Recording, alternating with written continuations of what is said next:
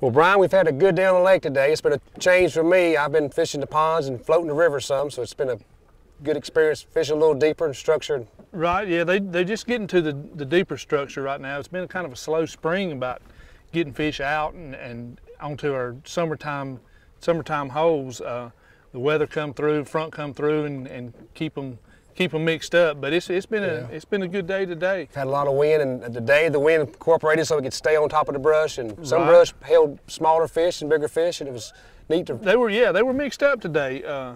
You know, start off this morning they were kind of scattered out, but as the sun got up and zeroed them in on the brush a little bit, they got a little more active. Got on some brush piles you didn't fish yesterday. that helps out. But we used I like these little light ultralights 4-pound test. And I buy the cheaper rods because I've been known to break the more expensive rods. Well, I've seen you. I try to keep my rods away from you, but yeah, I use a 4-pound test on most of them.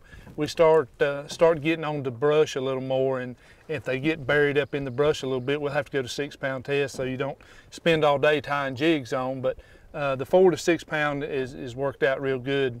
And slowing down and letting them get in the brush piles is the main thing. Letting it get down there to them. Yeah. That's right.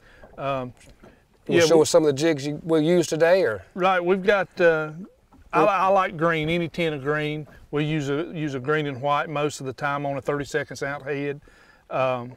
The little fishy works good when the wind's up a little bit on an 1/8 ounce head.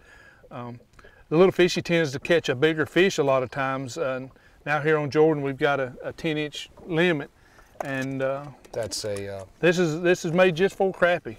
You just put him in there nose first, and it's got the scales on the top that tell you how long he is. And stick his head in here, and if he's 10 inches, he can go in. He can go home with you, 20 of them anyhow. Got a little ball on it. That's just for my personal use. I drop it in the water sometimes when I'm throwing them back in, and that keeps this afloat. But the 10-inch limit has really helped out here. It's got the size of the fish upgraded a whole lot, and still plenty of small fish, but you're still catching right many 10 and over fish. Good deal. I had a lot of fun. Good day out at the shop. That's right. Like we'll do it again. I'm liable to do it this afternoon.